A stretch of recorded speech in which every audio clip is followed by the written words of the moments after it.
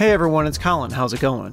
When it comes to Sonic the Hedgehog, some people immediately think of Sega's 16-bit console era. But in the mid-90s, he and his cohorts found themselves on an unlikely platform.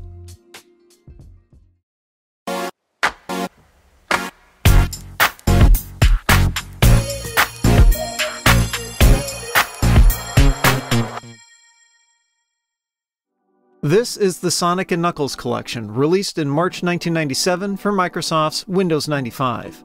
It includes Sonic 3, Sonic & Knuckles, and, predictably, Sonic 3 & Knuckles, all of which had originally been written for the Sega Genesis/Mega Drive in 1994.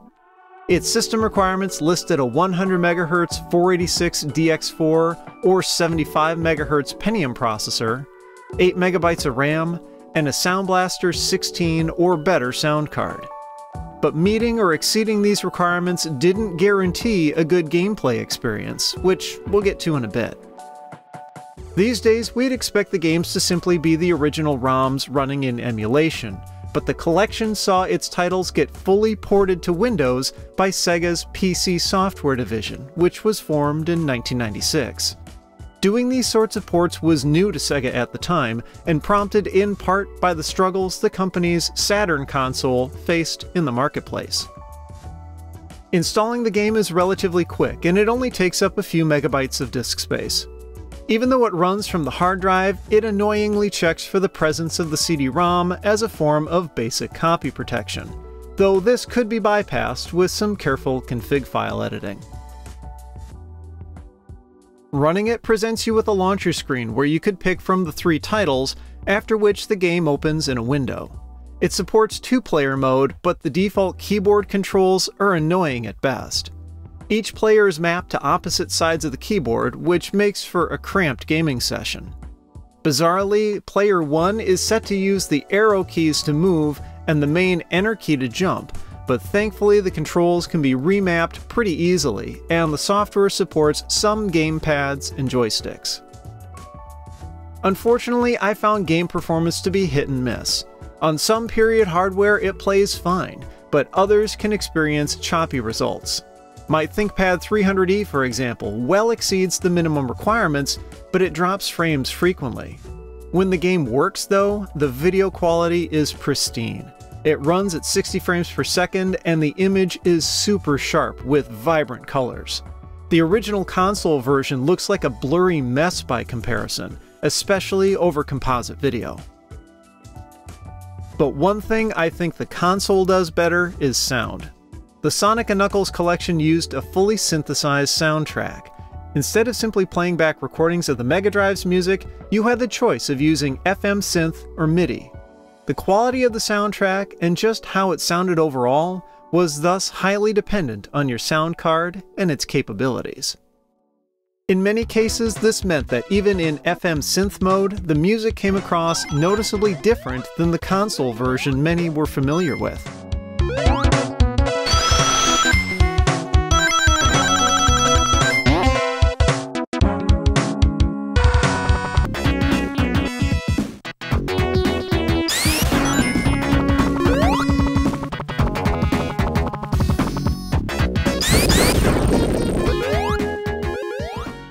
The MIDI version generally sounded even more bland, though if you had a high-end PCM unit like a Roland Sound Canvas, you could get a better, but still different, experience.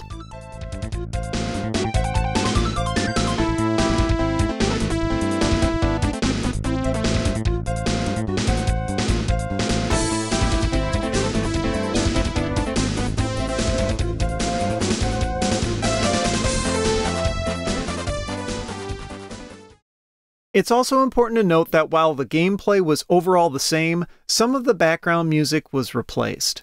The most notable examples of this are the themes for Launch Base, Carnival Night, and Ice Cap Zones.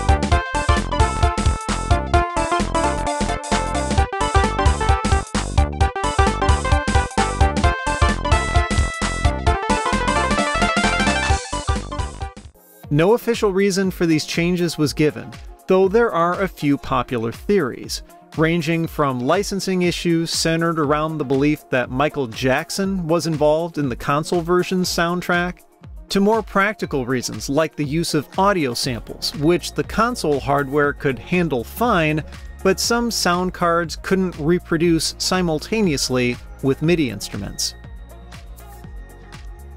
Another quirk of the collection is how it plays on modern systems. Specifically, it doesn't. On newer hardware or in virtual machines, it just kinda loses its mind.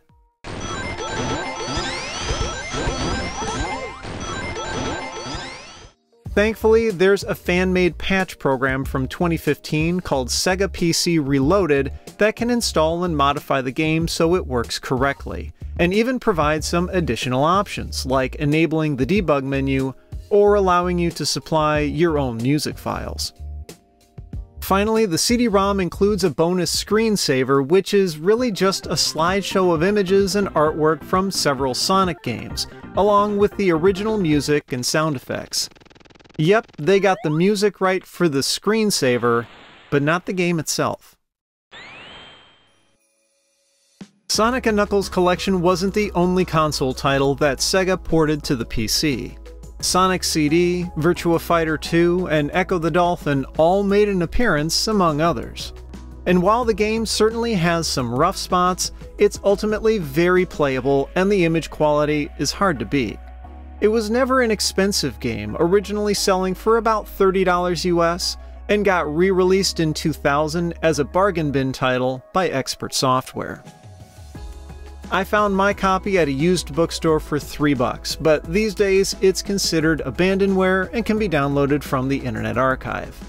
And with the Sega PC Reloaded patch, it's a surprisingly fun way to play what's arguably one of the best titles in the Sonic lineup, provided you can stand the music. If you liked the video, I'd appreciate a thumbs up and be sure to subscribe. You can follow me on Twitter and Instagram at thisdoesnotcomp, and as always, thanks for watching.